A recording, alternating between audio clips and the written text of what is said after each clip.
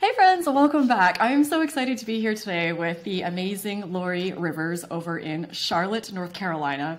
Lorrie is known as the Long COVID and ME/CFS Back to Health Guide because she has such a passion to help people recover from chronic disease, has been doing it for such a long time, and has been helping so many people to get their health and their vibrant life back and just, be happy again. You have been on my channel before. I'm so grateful that you've come back. You first shared your story about a year and a half ago, and it is one of the most incredible recovery stories I've heard, just from really such a bad place to such a place of vibrant health. So I'll link that for people who want to get all the details on your journey. Today we're going to be diving into mainly some big insights that you've had about, what is triggering these conditions in people. But for people who aren't aware of your story, can you give us sort of if it's possible, a kind of the quick version or a summary of what that journey was? Just sum up a couple decades for me in a minute or two. Right. Super easy. Well, basically, when I was in my early 20s, I got very sick with severe ME/CFS to the point where a lot of times I couldn't feed myself. I was bedbound for, about 8 years. Not that whole time, but close, bedbound and housebound. And I was watching all my friends from college go off and get famous and be super successful and all that kind of stuff. Like literally they were on TV and I was watching TV and they would be on TV and I was like, are you kidding me? I can't move, And I'm sure that a lot of you out there are familiar with that experience. So I did get through that, and I actually started coaching people with ME/CFS at that point to help them to get better because there was so little information out there, especially at that point because the internet was very new. So I'd been doing that for 20 years, and then COVID came along and I got it kind of around first wave, but I realized pretty soon that I had developed ME/CFS again, just with some slightly different flavors, right? Some slightly different symptoms. I also realized that since this was a pandemic, that tons of people were going to be developing long COVID/ME/CFS. As I was getting well, which I was able to do within about 8 months, which if you're dealing with long COVID or ME/CFS, you know that that's a pretty short amount of time. But I was able to get well from that using my own, what I'd been coaching people for a while. So I developed a program from that to help people out, which I think so many of us who, right, Raelan, who teach and who are guides through this illness have had our own intense experience with it. I can't even really imagine what that must have been like for you, especially after such a severe, first experience living with this. But, the little bouts I have of it, I'm just thinking about you being a coach and then having to take your own advice. I find it can be very humbling, because we get to a place, I start to get to a place where I almost get, not cocky, but maybe just overly confident in my self-care abilities and I've got it all figured. Okay, that's cocky. But then, it just, life isn't that linear, and then things happen and you kind of get knocked back. And then I just have to even just be like, Raelan, start taking your own advice. You're not doing what you're saying. And it's just a good opportunity for empathy and to remember what it's like. For people out there who are facing these things. Totally agree with that. Yeah, because especially when you're feeling really good, it can sometimes, if you've been feeling really good for a while, you're just not as tuned into how crappy, people are feeling when they're having the ME/CFS. But, it doesn't take a lot to remember that place when you've been there. So I did recover from long COVID, so no more post-exertional malaise and things like that. But I've always, my whole life, I've had what I've come to call weather-dependent fibromyalgia, which means that some days I am like Wonder Woman. Full of energy, I can get up and do like handstand drills for 30 minutes and then do an advanced yoga class and then do high-intensity interval training for 30 minutes, and then do the rest of my day totally fine, plenty of energy. And then, used to be that I would have days where I couldn't get up off the sofa, and sometimes it was weeks. So, and had a really tough time figuring out why, all through my childhood, all through my adult years, in and out of hospitals, all that stuff that I'm sure, again, a lot of you are probably familiar with. You've probably had similar experiences. And I did finally realize when I lived in Los Angeles, and then I moved, because while I was in LA, most of my days were Wonder Woman days. And then I moved back to the Southeast, and most of my days were sofa, pain, brain fog, muscles don't work days. So I finally figured out the weather piece of it, and I could literally, I won't go into too much detail, but it's really funny.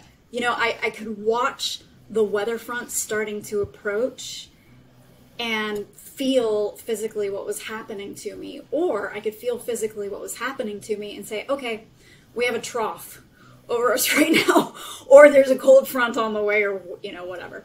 So but I would do these experiments on myself, and I'm going to try to make this short, so I'm not going to go into too much detail. But what I finally realized was that I still had something in me that had been causing this lifelong illness, this lifelong chronic illness. Even though I'd treated candida, even though I treated parasites, even though I treated all these things, I started doing ozone therapy, and I was having such intense Herxheimer responses that I knew that it was killing off something in my body that shouldn't be there. And so I started to research that and went down this whole new, not new, but, very much in-depth avenue of treating all of these hidden infections. And for me, within about 4 months, specific treatment, lifelong fibromyalgia was gone. I'm so happy for you, first of all. That sounds like a horrible thing to have been dealing since childhood. How incredible. I imagine by this point you'd start to think almost like, I think I've just got this for life. Yeah, and you get used to it. It's just a normal part of your life, So and I think this happens for a lot of people who have been chronically ill for a long time. You just go, oh, this is my life. That's it, Yeah. And that's one of the reasons we wanted to do this video and have this conversation today, because from your own experience, your own healing, and your work with others, you've had some significant insights, over the last however long about what could be at the root cause of some of these types of conditions. So please tell us more about that. And, I'm forever grateful, appreciative of the ozone therapy kind of super intense Herxheimer responses, because that led me to this place. And it's crazy. It's really interesting. Almost every single student that has been going through this program, when we talk about hidden infections, I'll just say that the root cause of all of these illnesses, of the long COVID, of the ME/CFS, of MS, of fibromyalgia, all of these things, it's these hidden infections. So we're talking fungus, we're talking parasites, we're talking these bad microbes, right? And again, I was like, well, but I've treated all of those, and my diet is so clean, so clean. How can this be happening? It's several different reasons, but the main one really is antibiotic use. I mean, I don't know, you tell me, Raelan, how many times growing up were you prescribed antibiotics? A lot. Right? A lot. Yeah. So first of all, we inherit our microbiome from our parents, especially our mom. And then almost immediately, if we get sick when we're a kid, it's like antibiotics were given out like candy, at least when I was, when I was growing up. So and then there are other environmental factors and things like that. But what happens is, when we treat these hidden infections in the correct order, then this is the way that I think of it, actually.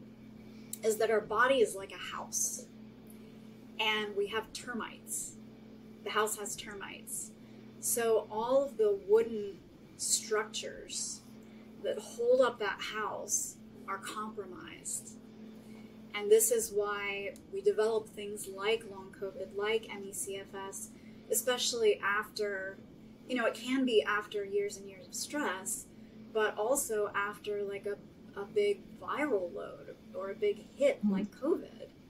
So a storm comes along like COVID, and if the house is solid, then, things are okay. Maybe you lose a few shingles here and there or something. But if that structure has been eaten away by the termites, by the parasites, the fungus, and that structure has been compromised, then a strong wind will blow it down. So that's where that treatment comes in. And that's where my, full recovery came in, and where my clients and my students are experiencing full recovery. And this is where it gets a little weird. Are you ready? I'm so curious. What could possibly be? Okay. I know, right? I'm literally on the edge of my seat. Okay, good. Usually within a week, and this is what happened to me as well, within a week or two of either changing their diet to the relief and transformation eating plan, so it's a specific eating plan, and or starting treatment cycles, every single student except for maybe two start passing worms. And I know, it's like and when I saw oh my that goodness. for me, I was like, first, ew, gross, yes. Yeah. But secondly, it's a huge relief, because you see, so much about these illnesses you don't see. You go and get tests and everything shows up normal, even if you are bedbound. You go to the doctor and they check you out and everything's normal, right? And so okay, those are not supposed to be in there. So there's actual proof for us to be able to see, well, yeah, no wonder I've been so ill, because these microbes, they release toxins all over the place. Lots of different types of toxins too. So some types of toxins affect the brain. Some types of toxins affect the guts. And they inhabit different parts of the body, organs and things like that. And they're eating up your nutrients. So I'm going to stop. Yeah, this must be crazy to have seen this pattern with so many people. I just, like, such a revelation. And my understanding of parasite testing and my experience of it is that it's actually not reliable at all. Like my integrative doctor in Canada would get me tests done, but he said they're really only testing for like 2 out of the however many that exist. So I got tested when I was in Canada and everything came back fine. But then when I was in Southeast Asia, I lived in different, developing countries and places where parasite infections were quite common. And it was clear that I had parasite infections. But okay. Okay, warning for people watching, this is going to get a little bit gross. But just an example of how much we can or cannot, in my experience, test parasite testing. So I, at one point, actually threw up a worm. I was so sick, like I had food poisoning, and there was no denying it, what it was. So I went into the doctor and they did a test and it came back negative. Like I didn't have a parasite infection. I'm like, there's no way that I don't. So I was in a country where you can just go get whatever medication you want. So I just got the medication I needed. You don't need a prescription or anything. So, and it made me really sick when I took it, which told me it was killing off a lot. Right. Yeah. Right. Well, and yeah. I love that you brought that up too, the testing, because I've had the same thing happen with my students, they go in, they get the test done, comes back negative, and the next day they are passing worms that you You know, when I think about my recovery, so this all happened when I started taking like high doses of anti-parasite medication was when I was recovering from ME/CFS. But I never tie that into the story because I think, well, I was living in a developing country and, you know, it was just something on the side that had nothing to do with what I was going through. But I really don't connect. I haven't connected the two of them at all. I haven't really thought about it. My head's kind of exploding right now. Yeah, me too. That's exactly it, Raelan. Oh my gosh. Because that's what we find. People have to take these high doses of anti-parasite and antifungal, and we do it in a specific way so that the body is able to handle it a little bit better. And in fact, sometimes people find that that the meds are easier for them than some of the herbals. Which is really interesting. And I've been so anti-medicine for so long. But when it's this level of infection like what you were experiencing, the meds are necessary, especially for the parasites. Yeah, there's really effective medications out there for it. There's probably other ways to treat it, of course, but yeah, that seemed to work really well for me. I'm just thinking for people who are watching right now and they're thinking, like, am I full of worms right now? And how would I know if the tests won't tell me? So like, what does this mean for people who are facing these conditions and wondering if this might be at the root cause for them as well? What do they do? There aren't many doctors out there who know how to approach this. You were so lucky that you were in a place where you could just go and get the medications that you needed. But you joined my course, not to be, pushy about it, but seriously, because we go through every single step. Like I hold your hand through the whole thing. What you can start today is you can start cutting. I mean, you've probably all heard this over and over again. You cut out all the sugar, all the alcohol, all the processed foods, and really ketogenic based diet is going to be the best, or eating plan is the word that I prefer, because diet, I don't know, but that's where you start out. And but the other, the good news is that first of all, it's treatable, and secondly, once those hidden infections are treated, then a lot of times the other hidden infections that have been present, things like EBV or Lyme or long COVID, that have maybe still been active, usually those take care of themselves. But if they haven't, we have ways to address that as well. But it's incredible. It's like you're, going back to that house analogy. Our bodies have this innate blueprint, so that once we treat the termites, once we treat those hidden infections, the body is able to restructure, to put that strong structure back into place, and to rebuild. I'm curious though, in your experience with people, because I'm all about, for the most part, as much as possible, treating things in a natural way, doing things through what we eat and all of that. And when I found out about these parasites, when I went to the doctor and I started saying all these diet changes, and she looked at me like I was insane and said, like, I don't think there's anything you can eat that's going to kill off these parasites. Yeah. Like, you're going to need medication. So I'm like, okay, enough said. Like, I'm not messing around. This is really disturbing. So I want this done. So in your experience, what has worked best for people? For the parasites, it has to be the medications. Okay. We start with the eating plan so that you're not continuing to feed them as much. Right. I mean, any food that you ingest is going to feed them to a certain degree, but carbs is what they love. It's what they eat, and that's why for so many people, I remember when I was sick that first time around, my sugar cravings were so bad. They were to the point where even though I could barely get out of my bed and I could just crawl along the floor, I would go and find the sweet things that my father had hidden from me so that I wouldn't eat them, and I would eat them. because it's all those little critters inside of you going, we need sugar. We want sugar. I'm glad that you're so honest about that, because I know so many of us really just want to support our bodies in a natural way, but it's also medication has its purpose and its place in all of this. And it's important to recognize when that needs to be a part of the equation. And I also love that you brought up the cravings, because I've had massive sugar cravings for most of my life. And I used to think it was just like a willpower thing, or something was wrong with me, or I had bad habits, but it was bigger than me and stronger than me. Like I would get up in the middle of the night to eat sugar.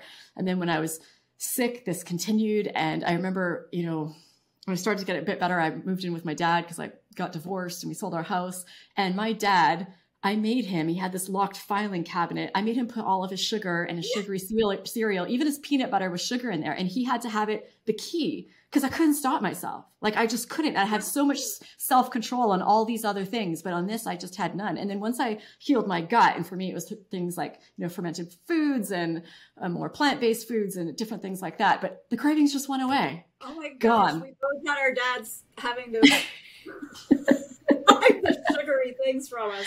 Oh, you know, another interesting thing too is alcohol, because I know that there was a point where because for most of that illness, I was not able to even smell alcohol. It would physically make me weak and have a lot of trouble. But I did get to the point where I was able to tolerate it a little bit, and it would give me energy. Mm-hmm. And so I was like, oh, okay. And you know, I did of course realize that this is not a good thing, because it is feeding those things, even the little bit I knew about the bad microbes at that point. But I've spoken with so many people who have the, you know, those cravings, whether it's sugar or alcohol, because they do give you a little bit of a lift for a bit. But then the crash is even worse, and it's making the whole thing worse because it's feeding, you know, the hidden infection. And again, it's not about the willpower. It's not about the, which I really want for people to understand, because a lot of times we can beat up on ourselves about, well, you know, I'm not following the eating plan that I know that I should be, and just know that it's not just the willpower.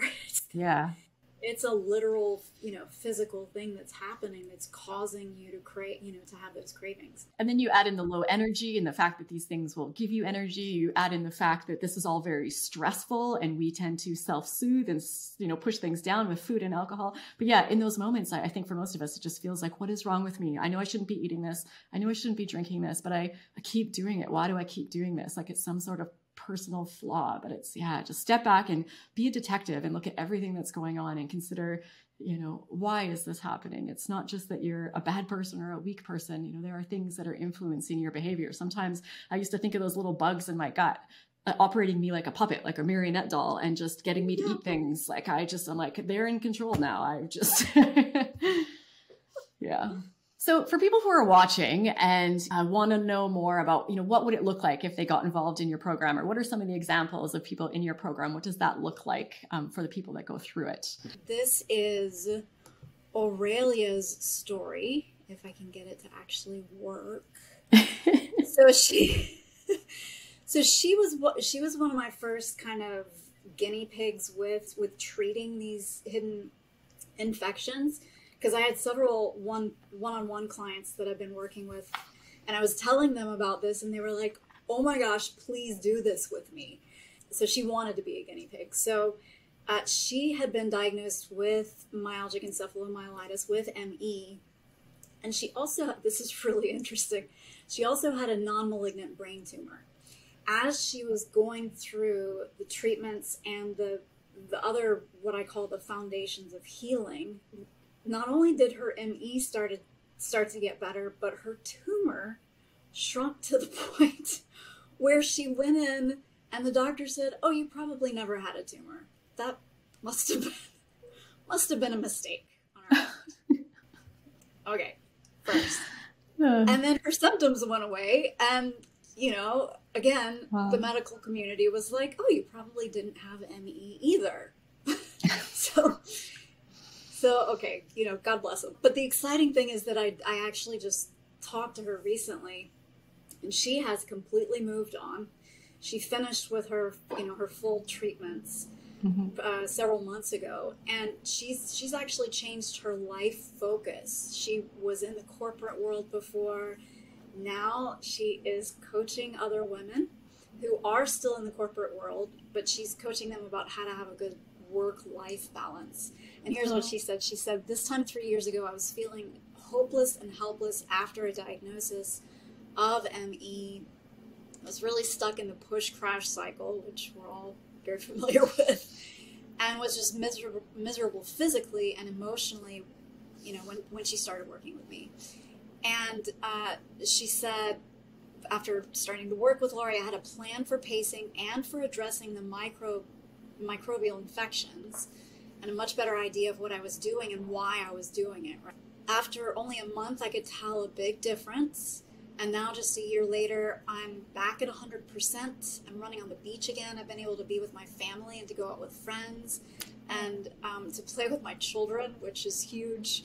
And not only back to where it was before, but it's even better than that because she's had, you know, she had had some stuff even before she got ME. So that, you know, that's the reason that we do this, right? Is to hear those stories and those results. So what, if someone wanted to get involved with you or with your program, what does that look like? Yeah, there are a couple of different ways. So I open up the full, it's called the Relief and Transformation course. And that's where we go through like step by step.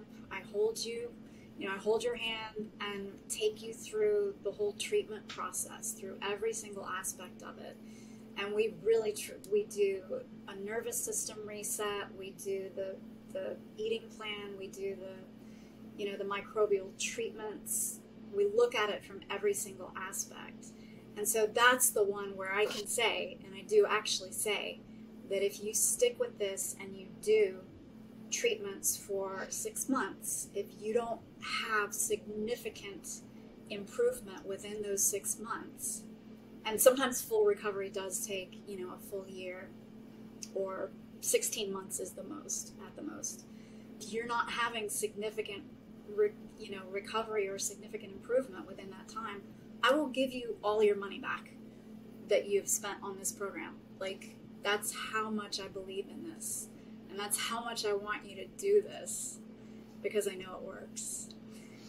So we open up registration for that 3 or 4 times a year. I think this year is what we're planning on. It's a 12-week program, and we meet once a week to go through any questions that you have, to go through the material. Everything is in little bite-sized pieces. You know, none of the videos are really over 10 minutes each, so that you know, we don't want you to crash. So that's how that's set up. Now, if you come in at a point where we're not open for registration, there's also a membership program that I have, and this will get you started more fully with your pacing, with your eating plan, which is where we start with the full course as well. And like I said, actually most people, if they're coming from a different type of eating plan, most people start to pass worms just with the eating plan. So you're already doing the good work, you know, and then you can come into the full Relief and Transformation course. So that's how that works. Amazing. And of course, all of this will be linked in the video description. So for people watching, I highly encourage you to expand that and just take a look, because Lorrie's been doing great work with people for years and years and years now, and just helping so many people to get their life back. So yeah, thank you so much, Lorrie, for sharing all this today. This is amazing. And I'm sure there's people are watching that like this resonates, like this really kind of makes sense and is worth looking into. So I'm really grateful that you're putting this information out there, because the more we have for people options and things, they can start to kind of put the puzzle pieces together of what's happening for them. Yeah, this is great. Thank you. And for those of you watching, if you enjoyed this, I'll link a playlist up here that has quite a few more interviews just like this one. So people like Lorrie who are running programs, doing coaching, just sharing, you know, the insights that they're seeing and what they're seeing that is having success with people. So thank you again, Lorrie. Thank you to those of you who are watching. Whatever you're facing, keep at it. You have totally got this. I hope you enjoyed this video. I hope you got something out of it, and I hope to see you in the next one.